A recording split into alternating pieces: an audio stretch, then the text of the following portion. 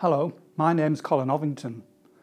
I'm the Chief Nurse here at Sandwell and West Birmingham Hospitals. Welcome to the Trust and welcome to your new job.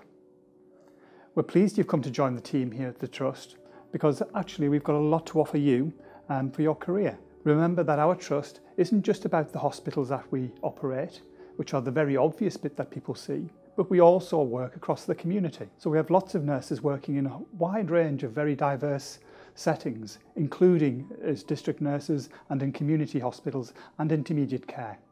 So nurses are on all sorts of fields right across the health spectrum. So I'm telling you all of that because that means when you come to join the Trust as a new recruit, you can begin to think about where your career might want to go to. You can think about, do I want to specialise in one of the medical or surgical specialties? Do I want to work in the community as a district nurse? Do I eventually want to go on and do some further training as a health visitor or midwife? There's a whole range of opportunities there for you. We can help you navigate your way through some of the bureaucracy that sits behind some of that sometimes. The corporate nursing team at the Trust here, along with the training and development department, will help you think about the immediate developments that you need to help you settle into the Trust. We'll give you some time to settle in, an induction period, a period of preceptorship where you're supported to take on the roles that you've been training to do for the last 3 years, and some time to consolidate the learning that you've undertaken in that period. So that's a real opportunity that I want you to make the absolute most of. You don't get second chances for some of these sorts of things, and this will be your first new job as a staff nurse, and I want you to really enjoy settling into that new role. Because I know, having been there maybe a few years ago, you can probably tell, but you can see that actually you can have some really successful careers when you look around the people you'll be working with. So what brought me into nursing was about my personal value, if you like. I've told everyone, and I still tell everybody, and I'm telling you now, that my job is to make sure that patients are safe and well cared for. I'd love it if that was your aspiration, that you came to work every day to think that's what you're going to try and do for every patient that you look after. And a way of thinking about it is to consider, if the patient was one of your relatives, how would you want to see them looked after? What would you do to go that extra mile for them? How would you promise to listen to what their concerns are?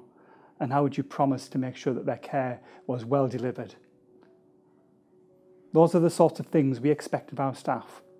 I don't think that's a complicated and hard thing. Sometimes we make it complicated and hard by some of the bureaucracy and the paperwork that we create. And we're doing a lot to try and iron some of that out. And we've got a new electronic patient information system which we'll be implementing in the next year and a half. And you'll be part of that really exciting time when we try to get rid of paper from our system and do everything electronically. So that's going to be an exciting development. The other exciting development that we consider is, of course, we're going to have a brand new hospital, Midland Metropolitan Hospital, which opens on the 18th of October 2018. And we'd love that you would to stop with us, develop your career leading up to that new hospital and take your new career into that new building and help us settle the new building into place for the local community. It's going to be a really exciting time. But remember, and every single day you come to work, the reason you come to work is to make sure that patients are safe and well cared for. And if we all did that, we'd get more things right than ever the NHS, which is often criticised for getting things wrong. I'm asking you to join us in that journey to make sure that we get things right. We've launched a safety plan. There are 10 standards within the safety plan, and it starts with 10 out of 10. You'll see 10 out of 10 advertised on all of the wards and departments. And the first 10 things in there are the very basic things that we should get right for every patient.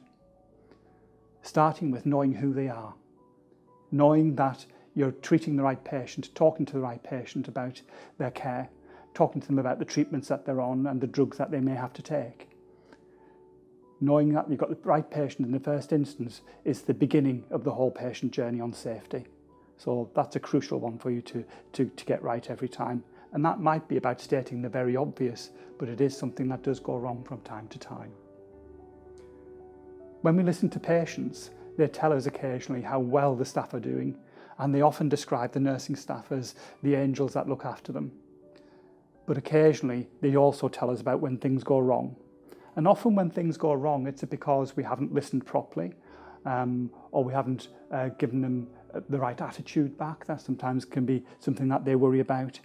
But being patient with our patients, listening to their story, listening to their fears and their worries and what their symptoms are, will help us do them a much better job. Today in the NHS, of course, we see a lot more patients who are more elderly than there were many years ago. They're suffering with various forms of memory loss, or even with a diagnosis of dementia or Alzheimer's disease. And these can be very challenging patients to look after. I know I started my career working on a psychogeriatric ward with 30 patients who were all suffering from dementia. And it also begins to feel a little bit like that today, with more than 1 or 2 patients sometimes suffering with that disease process. So I do ask you to be very patient with these patients in our system. Talk to their families, listen to what they've got to tell you about their loved one. They will tell you the sorts of things that will keep them calm, the sorts of things that are routine in their day, and that will help you look after your patients in a much more efficient sort of way. Those are just a few of the sorts of things I'd love to see you doing here at the Trust. Of course, there's many, many more than I could put on a short video to welcome you here. But rest assured that I will be watching for you in my team. I like to meet new people. I love new people to talk to me about what's going on in their career. Tell me about how you're settling in. Tell me about your own worries about settling in as a new nurse. And then we can work on seeing if we can develop something that will support you better and develop your career for the long term here at Sandwell in West Birmingham. So you are very welcome.